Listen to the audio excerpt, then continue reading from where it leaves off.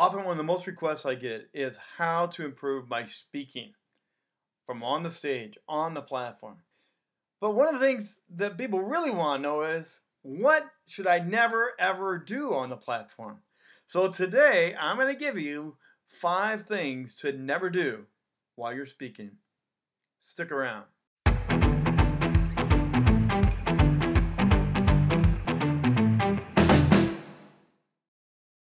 Hey, it's a Trigger, Rich Bontrager. Welcome back to another Leaders and Communicators. I'm sharing from my 25 years as a public speaker and leader broadcaster. I've had the microphone on me well over thousands of times, and I love speaking. But also what I love to do is help people go to the next level, grow their skills and abilities. No matter what level you're at, I want you to defy the odds and knock it out of the ballpark and go to the next level.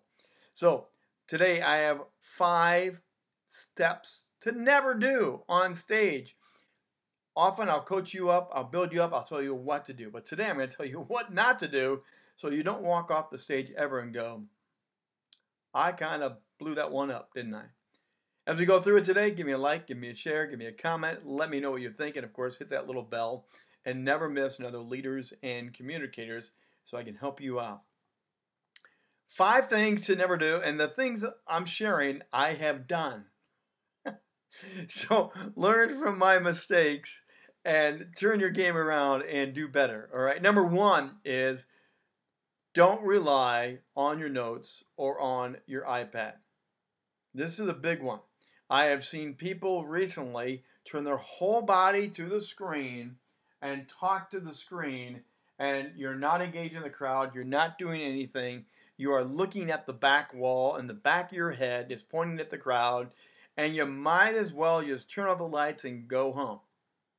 If you're going to use a screen, which I recommend visuals a lot, and I coach you on visuals, let the screen speak behind you and know what the screen is as a reinforcer, but do not turn to it and not engage with it. And for sure, don't read it word for word, all right? You should be engaged with the audience. Also, the same thing with your iPads and your tablets. Do not do this and have your tablet. It blocks your face as you're reading it up loud. You're going down low with it. You're not looking at the audience. And here's another thing. When you read verbatim off your iPads and things and try to scroll and keep up with it, technology is going to fail you. You're going to lose place. It's going to have a chime go off in the middle of it. I've seen it happen. Someone gets an email, whoop, right in the middle of your presentation, right on your iPad, and it catches your microphone. Don't do it. Also, you should know your message. Now, you do want to have your beginning and your ending, whether it's on 3x5 cards, whether it's some sort of way of knowing your beginning and your landing. I always recommend you have those things written down. But do not use a script. Do not use an iPad to kind of stay glued on that. Free yourself up to share your knowledge and engage the audience. So don't rely on your notes and on that screen. Just don't. Number 2 is don't be a poser. All right? Be authentic. This was driven home recently at a speaking engagement I was at. We had a panel of different speakers. We all took turns, and at the end we had an open Q&A. The comment came from an individual in the crowd that's seen hundreds of these type of presentations. The comment was, "This is one of the most authentic speaking panels I have ever seen. You told us the good, the bad, you coached us up, but you were very, very authentic." That's something it takes a while to get used to doing because we're nervous. We're worried about what we're going to say, how we're going to say it, how we're going to look. Do we have the degrees and the expertise to look so cool? Don't worry about it. People would rather have you be you. Tell them what you know, what you don't know, and be authentic because it breaks that glass and now you are having a conversation. You are not having a speech. Authentic speakers rock way better than ones that are trying to pose, and people can tell when you're posing, both on stage and off the stage. What you see is what you get. Lead well, lead effectively, speak powerfully, but don't be a poser. Number 3 is don't speak monotone. Oh, please don't be a robot. Use this voice. Part of public speaking is about the voice that you have and learn how to use it. go high, go low. If you have an intimate moment, bring the voice down, drop down that volume, and do it in a way that's subtle, cautious, empathetic, and learn this is your voice. It's like a dramatic tool that you can use. If you're excited and passionate, let it fly. Let people hear about this is the coolest thing in the world. If you had a heartbreaking moment, let people know about it. Don't speak in that monotone voice where everything is the same, it's predictable, and you're trying to control everything around you. Again, that's not authentic. That's not how we talk. It's not how people respond. So break that monotone. Deliver well again, but make sure you use your voice. It's your gift. It's your tool. Like a musician with their instrument, they practice and practice to make sure they get the best out of that French horn.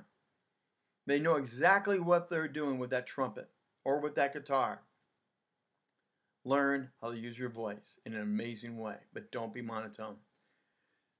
Number 4 in our top 5 list of what not to do as a speaker is don't sell, and sell from the platform. Give it away. You are there to help, equip, and encourage and empower people. That's about giving away of what you have. Now, I'm not saying don't have a product table out back. I'm not saying don't close with some great deal or something you want to take them to the next level with that you can't do on stage. That's okay.